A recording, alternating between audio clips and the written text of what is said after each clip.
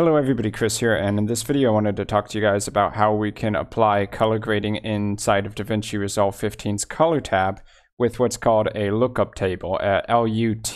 So these LUTs take the original color of your video, apply a bunch of math to it, and allow you to get a different output. So this would be able to do things like increase the color variety inside of your video, to change the hue of the video, maybe give it a darker or a brighter tone, increase the gamma, and those kinds of things. And what's nice about LUTs is that there's a lot available online. So I'll also show you guys how you can install any packs of LUTs that you may find. So to get over to the color tab for a video that you're currently editing, go over to the fourth tab on the bottom of DaVinci Resolve 15. This is the color tab. So on the color tab, you'll find a button on the top left-hand corner called LUTs. So if you click on that, it'll actually give you access to all of the LUTs that are currently installed on your computer. And you can see that they have quite a few defaults that play around with things like gamma, making colors more vibrant, everything I previously mentioned. So if you want to apply one of these LUTs to your video and take a look at how it will look, then you simply need to select your clip from down here. So once you have your clip selected, you can preview how any of these LUTs will look by left-clicking on them in your library, and then hovering over the clip, kind of scrubbing through it to see how it will look at each of your frames. And you can do that for as many of these as you want.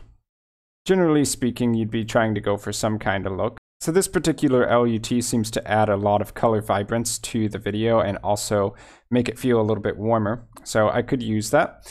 And if I want to apply that to the video, I can simply right-click on it and hit Apply LUT to Current Node. So that's referring to the node section over here. Another way that you can apply the LUT to your node is simply to double click on it. So if I take this one here, double click it, you'll see that it immediately updates my node with the graph symbol representing that a LUT is applied to it. Now in this case, because we only have one node, it's just simply applying straight on top of the entire video rather than any component of the input or the output.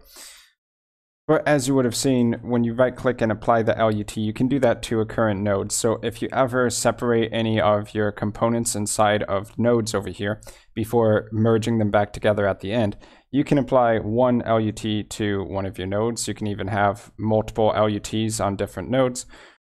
But for right now, we can just very simply only have the basic node and not worry much beyond that. Now, if you ever want to remove a LUT from the node, simply right-click on it in the nodes graph and do Reset Node Grade. That'll reset it back to the default video.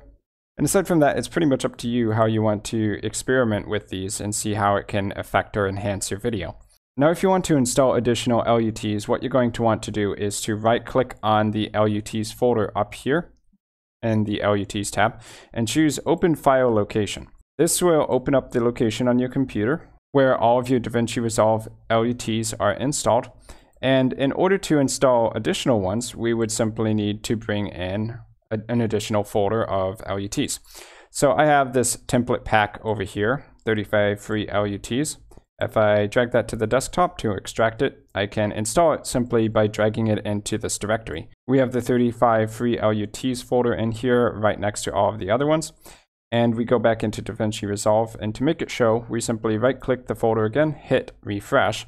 So now looking inside this new folder, we have access to all these new LUTs, which can give our video a very distinct look. So that's the basics of how you can do simple color grading by using predefined LUTs inside of DaVinci Resolve, applying different color effects over your video clips, and how you can also install additional LUTs inside of DaVinci Resolve 15. So I hope that this tutorial has helped you guys out. I've been Chris, thanks for watching, and I'll see you guys in my future video content.